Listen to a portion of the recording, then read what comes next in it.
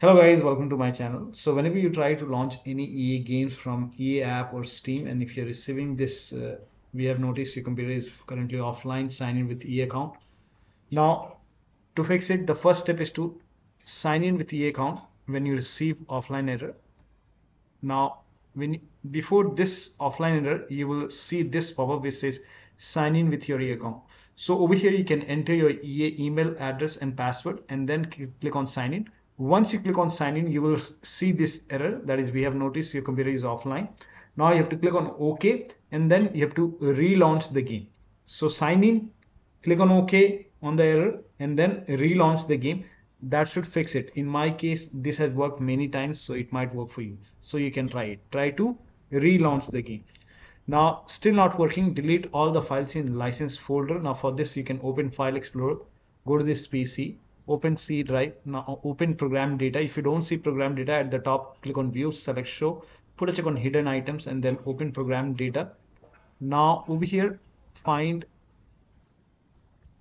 electronic art EA services license. Now here you can see all these files. You can just make a right click and then you can delete this, or you can completely delete this license file folder, make a right click and delete it and then relaunch the game and then you can check. If that does not work, the next step is to delete temporary files. Now for this, type in run in Windows search box and then click on run. Now type in temp and then click on OK. Click on continue, select everything, Control A, shift delete,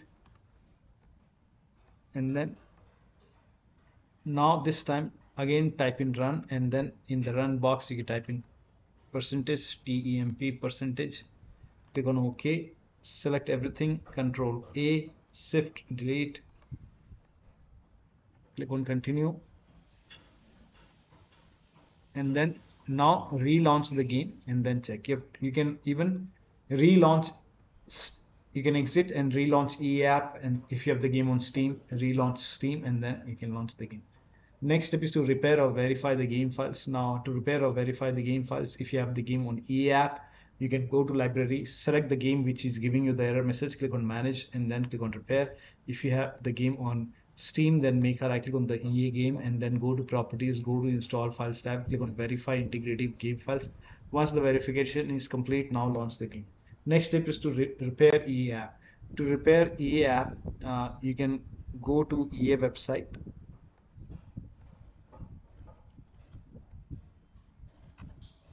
Go to EA website and download the EA app, click on it, click on Windows. Now click on the exe file. Now click on repair option over here. Click on yes to allow and let the repair complete. Once the repair is complete, it will relaunch EA app and then you can relaunch the game and then check. Still not working, then the next step is to perform EA app recovery. Now for this you can type in EA app in Windows search box. It is repairing right now, so let the repair complete.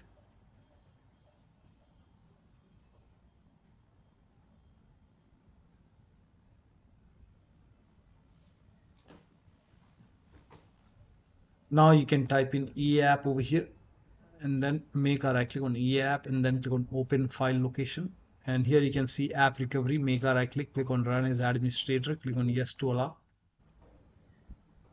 and then click on clear cache, and then once EA app is open, now you can check.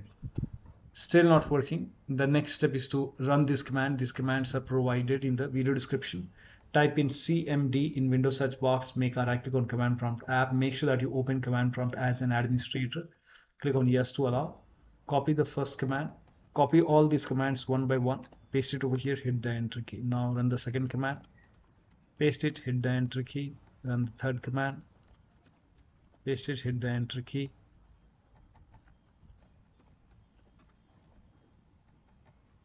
Now once done, now close this, restart it. And after the system restart, you can launch EA app or Steam and then launch the game.